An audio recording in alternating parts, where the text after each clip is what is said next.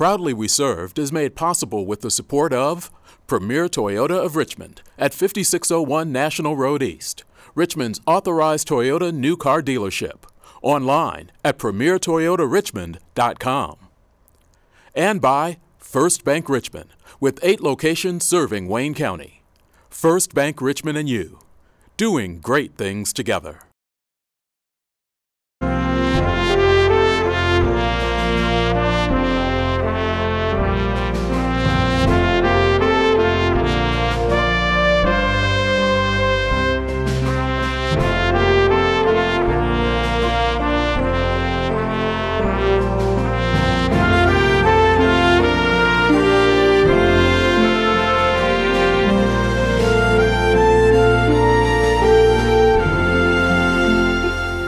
I'm Al Bledsoe, Veterans of Foreign War, Post 1108.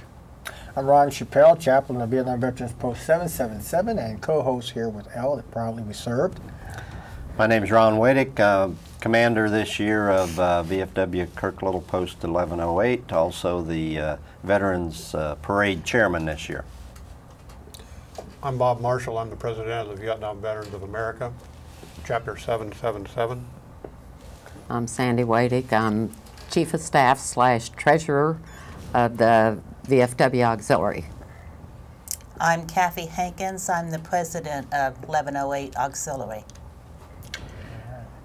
We got a full house today. We got a full house glad today. Everybody showed up today. A lot of information to get out in this short segment here. Kathy, let's start with you and tell us a little bit about your job and what you do and some of the highlights that's going to be coming down the line here. Well, we work a lot for veterans. One of the highlights we have coming up the 5th of December, or is that the 7th of December, on Wednesday, we're having a luncheon for the World War II veterans.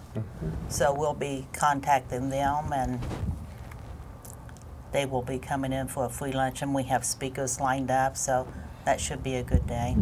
Well, you know, I'm thinking, now, generally people know about the VFW's existence and all that, and some know about the Vietnam Veterans Association, but the auxiliaries, I don't think people really understand what it is that the auxiliaries do. Want to talk about that a little bit? Right now we're accumulating food and personal items to put in the veterans' Christmas baskets, which we do. We also do one at Memorial Day. We help with the Buddy Poppies. The auxiliary is a pretty active auxiliary. We have almost 400 members. Wow. So it's kind of like a support group for the... That's what we're there for, to support the post. All right, all right. Bob, tell us about VVA, Vietnam Veterans. The Vietnam Veterans of America is open to anyone who served during the Vietnam era. A lot of people think it's just for guys that were in Vietnam, but that's not true. They do. We helped a lot to share with the wall. The Memorial Committee had the wall in last month. We were really awesome active in that. We Every Christmas pass out a meal for veterans. We're up to 100, I think, meals a year now. So that's our big drive. Unfortunately, membership seems to be dwindling because we're losing a lot of members. Yeah, yes. So the Vietnam veterans, somebody was saying during the wall that about 40% of them are gone now. Yeah, the guys that actually survived. So, but that's basically what we do. We have a meeting once a month. But those are the two big things that we do. We do community stuff too, like the community outreach, Christmas time, the baskets. Yeah, we do the Christmas baskets. That's the main thing we do. You guys help our program a lot. Yeah. Well, I think like Gary said last time when they was on before the wall got here, he had brought up that if they have the wall in 5 years, there'll probably be a percentage of guys that won't be there. That's kind of a sad commentary, but it's reality.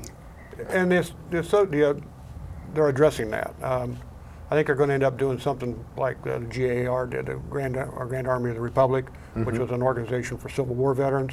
That morphed into Sons of the Union Veterans. So I think they're going to try to do something like that. Because, you know, let's face it, in another 25, 30 years, we're all going to be gone. Sure. So, Sandy, tell us about what you do and what it takes to become a member. of the auxiliary? Little more than a year ago, they changed the ladies' auxiliary to just the plain auxiliary, which opened it up to men. The reason behind the thinking in that was because there's so many women veterans now, and their husbands were kind of left out of the mix.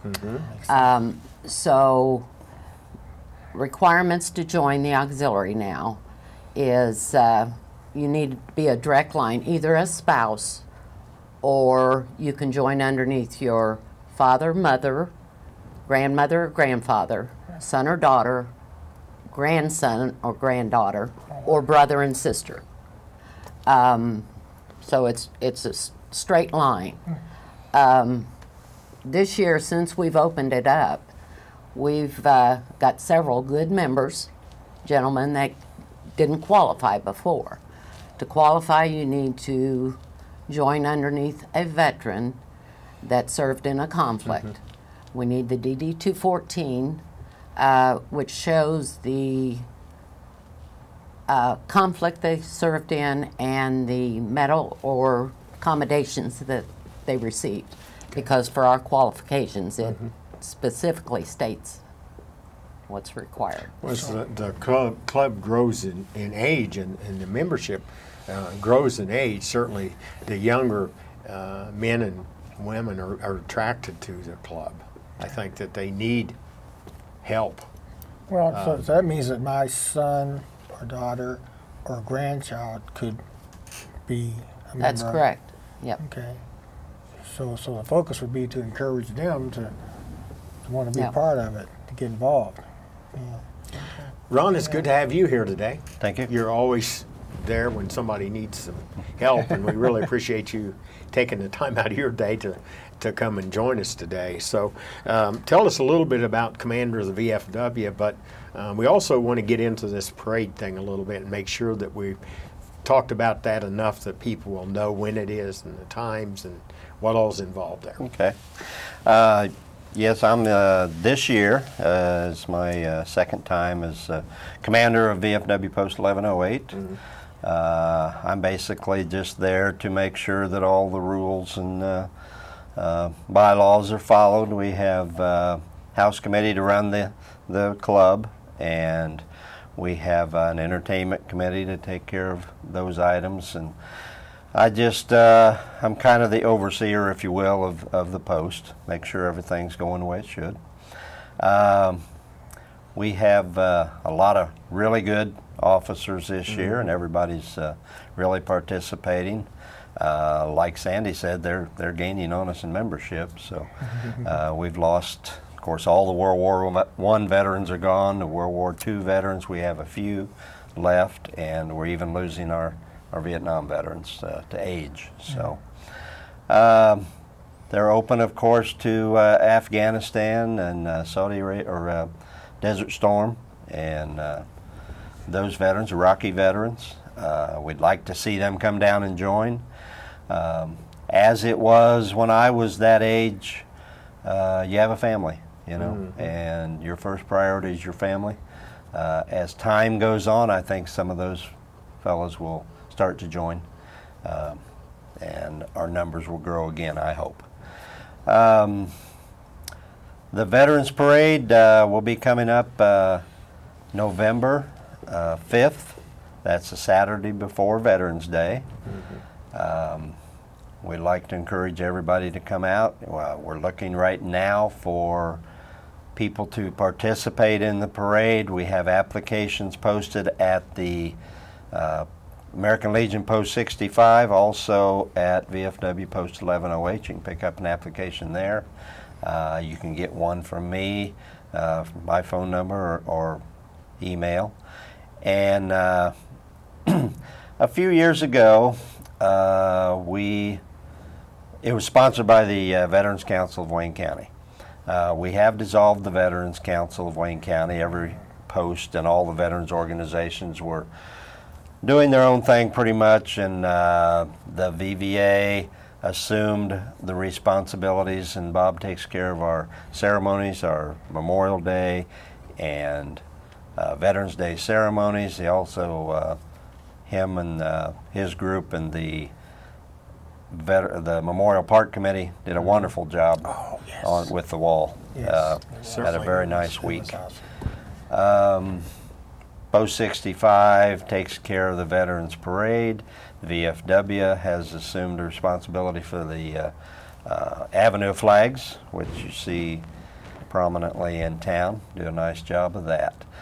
Marine Corps League does, of course, the Toys for Tots every year. So all of our veterans organizations in town are involved in things, and they will all be participating in the parade this year.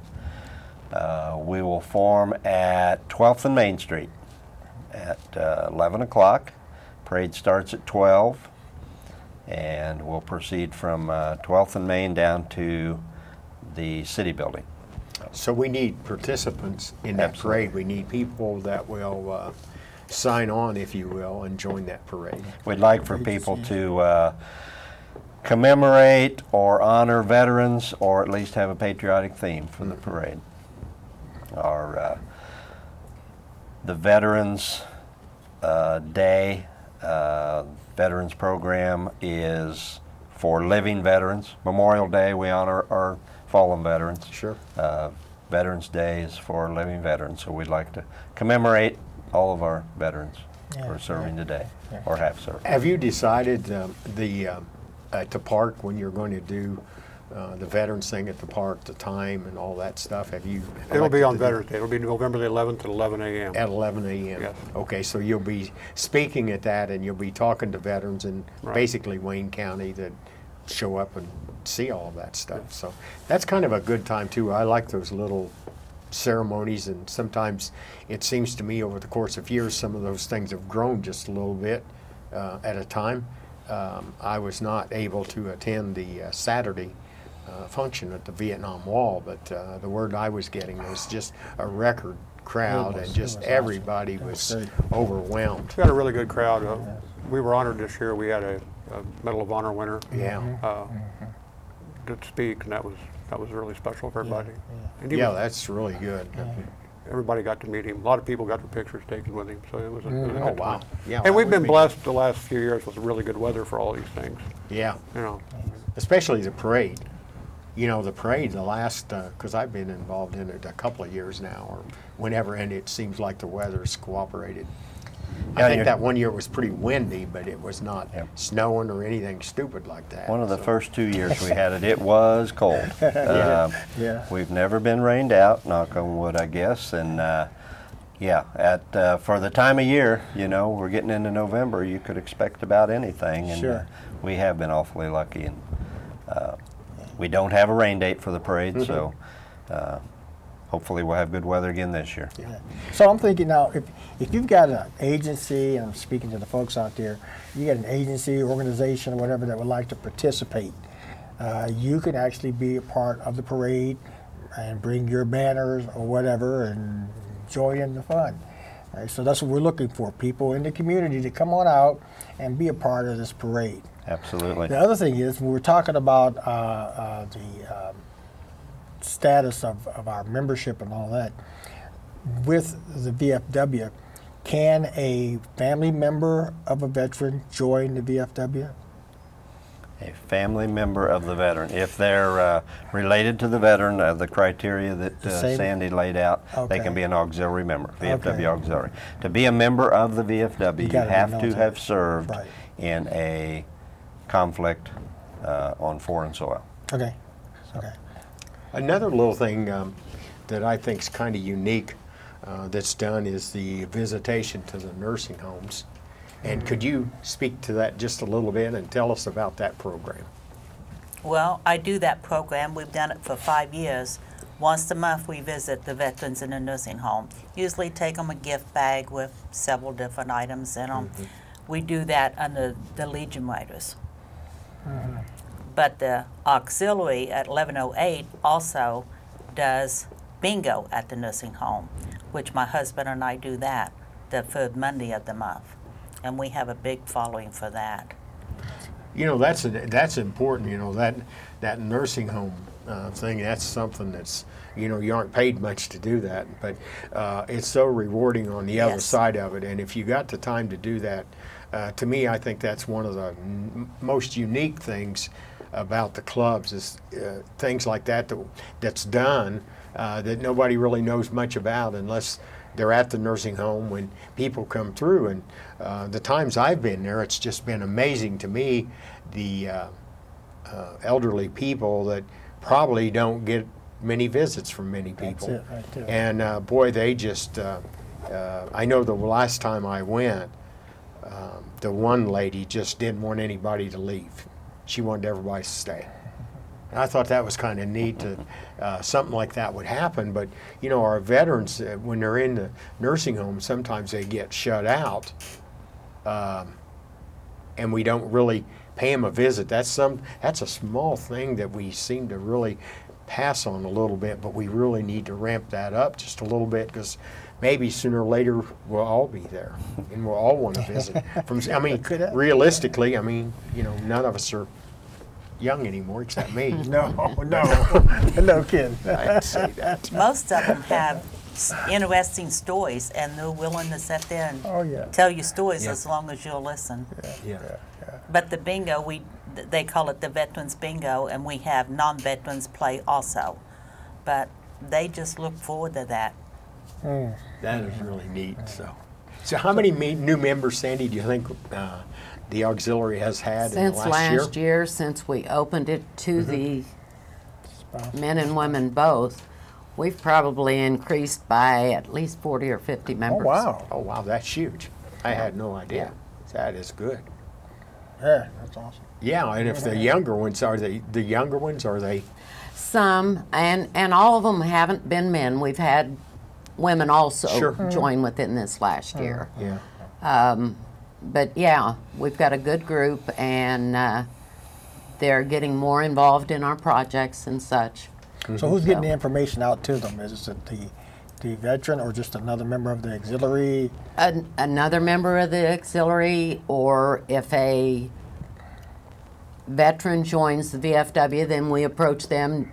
Do you have any family members that could join the auxiliary? So it's more just word of mouth kind of thing. Right. But How many Vietnam veterans do we have in Wayne County now? Do you know? No, I don't.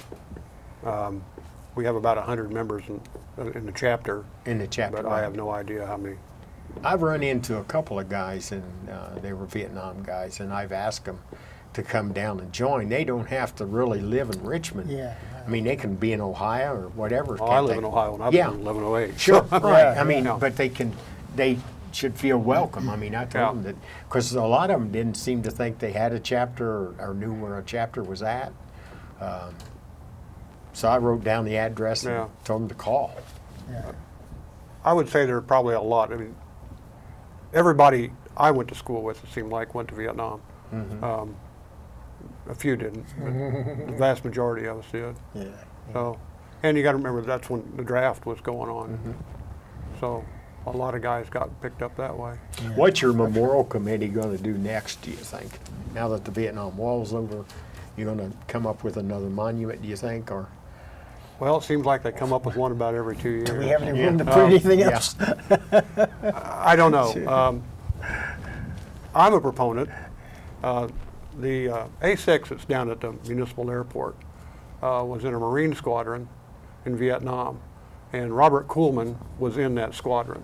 Robert Kuhlman's a gentleman that we lost in Vietnam. They named the Kuhlman Center after him. Right. He had to fly in that aircraft. They don't have that squadron's insignia painted on that. And there's a couple of us that have been kind of working with that, but I don't know what's going to happen with it. We obviously wouldn't want to move it down to the park because it probably belongs at the airport. But right now everybody's just kind of sitting back and getting over having the wall in. Yeah. That's a huge undertaking. Magnanimous. Joe Goebel and his wife Barbara, they almost worked themselves to a point of exhaustion on that. So. And while we're on that subject, I think we need to probably bring up that Veterans Park, I don't know, does it have an exact address of where it's at? We should invite people down. It's one of the best veterans parks probably in the state. In the best state. Yeah. It's just really a good looking area, and the city keeps that groomed up pretty good, so it looks kind of nice all the time. Does it have an address? I think the address is 20 Johnson Street. 20 Johnson It's either 20 Street. or 40 Is that right? Johnson Street. If you look it up on MapQuest, you'll find it at that address. If you go close to Wayne County Jail, and if you get close to the jail, you'll surely see the signage up that Just before tells you you cross how the to get to bridge. the park. Yeah. Just before you cross the bridge. And for all of our people out there that have never been there, I would invite you down there. Just any time of the day or anything, you'll find it's a quite quiet place. It's just a good place It's to just amazing. I sit. tell you, It's in my amazing and travels, quiet. man. Yeah. I go to a lot of places in my work and travel, and usually their veterans park, if you will, is a little plot of land with a statue, you know, with someone standing there with a rifle. Nothing that compares to what we have here in Richmond, Wayne County. That's true. As far as access, the city just built a new road from Main Street, right at the east end of the Main Street Bridge, right by the overpass. Yep. Will send you right down to the That's right. Veterans Memorial Park. I think it's called Veterans Way, the new street. So that's your best access. There's a nice sign right there. Tells you it's a Veterans Memorial Park. And I was thinking, it's a nice place. It'd be a nice place to have a family reunion. They have, You know, we have now the have restrooms there. Have yeah, restrooms and down they're there pretty now. nifty restrooms. Yep. Okay, that's Very right. nice. Did a nice job. It only took a couple of years to build those, I think, but finally have a you got it. bathroom facility. And it is part of Richmond Parks. Yeah. Sure. And they do a nice job. Yeah. It is. As do all the veterans. Yeah. I hate to put a number on it, but probably 80% of the work that gets done down there is done for free by veterans. Sure. So there is a lot of volunteerism goes down there, but they take the city parks take care of the mowing and that sort of thing. What's the next project for the VFW that you're going to work on? Well, right now we're concentrating, everybody, Legion Post 65, and everybody's concentrating on the parade. Sure. We will have a county-wide band, if you will. It include Richmond and all the county schools. They're putting that together. All the veterans organizations, I'm sure, will have a float or an entry in there. We have a lot of veterans that are putting their own vehicles and so forth in there. The Corvette Club will be in there. The Model T Club will be in there. We have a lot of military vehicles, both privately owned and the Indiana National Guard will be in there. The Army Reserve is going to be in it. They've promised me this year that they will have a unit. And just there's a military club over at Centerville Elementary School, and they have a really nice entry every year with the little kids, fourth graders. They always participate. We have a lot of entries, and we're open to as many as we can get. And that's Saturday, November 5th. Saturday, November 5th. Like I said, we'll meet there at 11 o'clock to line up the parade. It leaves promptly at 12 noon. We get a lot of participation from the Indiana Guard Reserve will be there to help the Richmond Police Department, and Donnie Benedict, the Traffic Department, always does a wonderful job. They'll be taking care of all the traffic at the intersections. Whitewater Valley Amateur Radio Club will be there to provide communications at all of those intersections. Sanitary Department always comes out and provides us trash containers. Street Department helps us out immensely with all the barricades, and they set them out beforehand and pick them up afterwards, and that's Saturday, remember? So, Yeah. Again, Richmond Police, Richmond Fire Department will be there probably with their Sure. cross ladders and the American flag. And We usually have quite a few. I think one year we had 110 probably at the parade. So it's, Participants? Yeah, Is that right? it's And the just Richmond, really well attended. Richmond Parks Department will place, I hope this year again, the bleachers at 10th and Main. We'll have a reviewing stand there. A+ Signs always puts up their bucket truck so we can film it from the air. And everybody comes out and helps out immensely. We really appreciate that. So what we need right now is participants. We Does it need cost? people Do to be you, in. do you pay anything? No cost whatsoever. Okay. There'll be a place down at the city building to unload for the kids. You know, if you to pick them up down there. I forgot what else I was going to say, but yeah, right now we're looking for participants.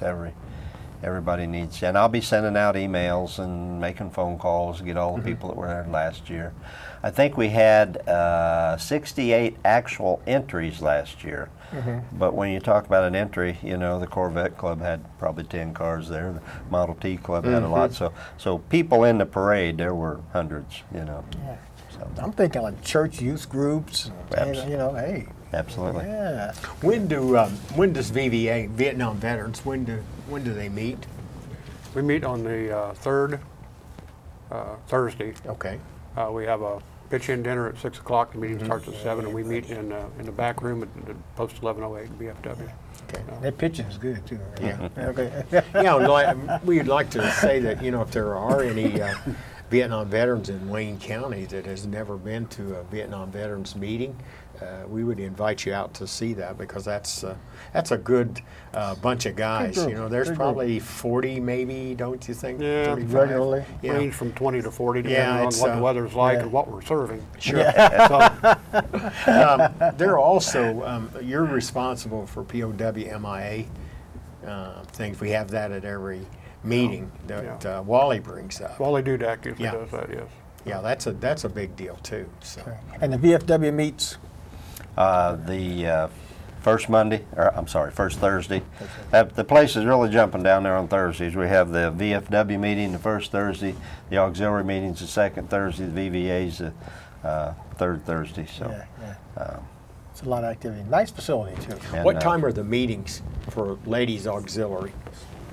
At 7 o'clock, the second Thursday of the month. Okay. Okay. All right. All right. Well, hey, we're out of time. Okay. Okay. All right. I certainly appreciate you guys coming, and you know, we'll do this periodically, kind of keep folks up to speed on what's going on in our various organizations. And folks, now you know what services are available out there for our veterans and their families. So come on and be a part of it, and get involved with this parade. Come on and participate. All right. All Thank right. you very much. Thank you. See you next time. Bye bye.